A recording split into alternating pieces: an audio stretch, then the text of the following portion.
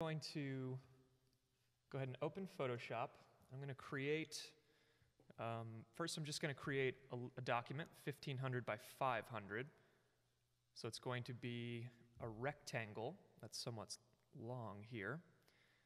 Then I'm going to dig into my Photoshop here and look at my acrylic brushes. I've got an acrylic brush set, that I got from Kyle Webster. I'm on an older version of Photoshop, but on the new Photoshop you should have all of his brushes. If I come in here and hit B, then I'm going to use left bracket to bring this brush size down. And what I need to do is actually rotate my canvas so that this is going to feel straight in the comp.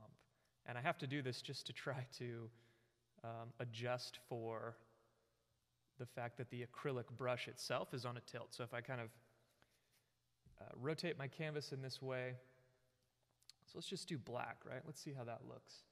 And you see I've got a little bit of detail, but for the most part it's just entirely filled in black on the top and then getting a little detail on the bottom. So before I move on, and actually need to make sure I make my mark here on a fresh layer. I'm going to go ahead and delete this background layer because I actually do want this on an alpha channel. And that's actually going to give me a little more information that's going on here. Now, one thing I want to do is actually add a layer mask on this guy and see if I can, I'm going to hit F, see if I can actually make this side a little more textured like that. So let me increase the size on this. So I'm going to use a layer mask to delete a little bit. Let me go a little bit smaller. And I'm actually going to decrease the flow just a little bit because I don't want to. Actually, I better go flow all the way to 100. And I'm going to go back into my brush presets and see if I can find a different edge for that guy. Don't love that one. What about something like that? Don't love it. Let's try to beat up this edge a little more. See, that's looking a little better. That's a little too much.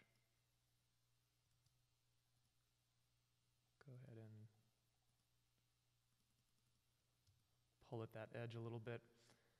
Okay, so that's the first thing I'm going to do is create this first texture. I'm going to go ahead and hit Command S to save this, and I'll just save to my desktop here for the sake of the demo. And I'll say Paint 02. And then let's go ahead and jump into Cinema 4D and talk about using this element, right? So the first thing I'm going to do is actually grab a polygon in my scene here, and I want to match the proportions of my Photoshop document, right? So I'm going to go 15 by 500 so that I don't warp the X or Y scale of my texture. And what I'm going to do is actually come into the alpha channel, turn it on, and then click the three dots so I can go ahead and load up a file with the alpha channel information. It's saying, do you want to create a copy? Sure, that's fine. So then if I go ahead and apply this texture, you'll see kind of where we're headed with this, right? Where now I've got the paint swatch in, it's at a good resolution, it renders, you see a little bit of the detail going on there. Now the next thing we could do is come into color, right? Because I've only loaded the PSD file into the alpha channel, I still have the ability to go ahead and change these colors pretty dramatically, right? I could do this. We could actually do it on a gradient from one side to the other. What if we go top to bottom? Can I do an angle on this gradient? Let's do a 90-degree angle on a gradient and do something like red to maybe a pink kind of color. Right? So that's one advantage we're going to get right away, right? Is the ability to go ahead and color this thing however we want it, right? We just are using the alpha channel information. Now the next thing I'm going to do is add some subdivisions to this element, right? Because if just by default, if it's on one segment, I can't really twist this or morph it or bend it like I see in the example, how we're getting these bends. But if I go ahead and start adding some segments here, I'm going to have a lot more flexibility to play with this thing. So just to quickly give you a sense of where we're headed with this, let's go ahead and bring a spline in. I'm just going to grab a Helix Spline. I'm going to blow this guy up to a somewhat decent size. Then I'm going to come into the settings here and I'm going to bring this height way up because I really want to do kind of a spiraling, twisting, turning animation that I can work with here. I'm going to bring that height up even more, and the end angle, end radius, I might actually blow up a little bit, because I can imagine my camera kind of flying through this, where maybe the paint starts close on one end, and then as the camera flies forward, it starts to pull out even wider. So the first thing we're going to do, now that we have this set up, is come into our deformers here and use this tool called a Spline Wrap. And a Spline Wrap is really useful.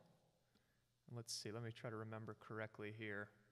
First thing we need to do with the Spline Wrap is actually assign it a spline, right? So the helix. And so you're going to see that because the spline is the child of the polygon, it's already affecting it. And what it's deciding to do is take it the entire length of the spline here, and that's just based on toggling this mode to either fit spline or keep length, right? I just want the element to keep its length so that I can get in here, and let me just zoom out slightly so you can see what we're doing. Let's go ahead and get out here, and then play with this offset, right? That's going to allow it to kind of fly through the air. And because I've got, because I have enough segments on this polygon, I can bend it to this spline. And the spline itself, the angle's at 5. I'm actually going to take it to 0. I just want a perfect spline. I don't want it to have a 5% angle.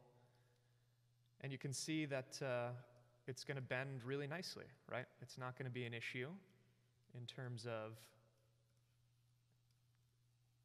it breaking down as we pull it along this spline. So that's the first thing we can do. Now, inside of a spline wrap, it's got this, let's go ahead and take a look here, spline. It's got a feature called a rail, and a rail is a second spline. So I'm actually going to duplicate my helix, and I'm going to call this one a rail. And I'll go back to my spline wrap, and I'm going to feed it the rail layer. Now, it looks all messed up. Now, as I actually pull this up, you're going to see what the function of a rail is here, right? A rail is basically a secondary spline that tells the face of the spline where it should look. So hopefully you can see, as I move this rail, the face of the spline is following it, right? So if it's forward, then I see it forward. If it's back, it's back. If it's right over top, then it sits totally flat. So you can see exactly what that's giving us. Now this is useful because like in the World Cup piece, sometimes you need the faces of the actual paint to be sitting in a certain area. So a rail is a good way to tell the face exactly where you'd like it to be, right? And try to dial that in ever so slightly. So that is the function of a rail.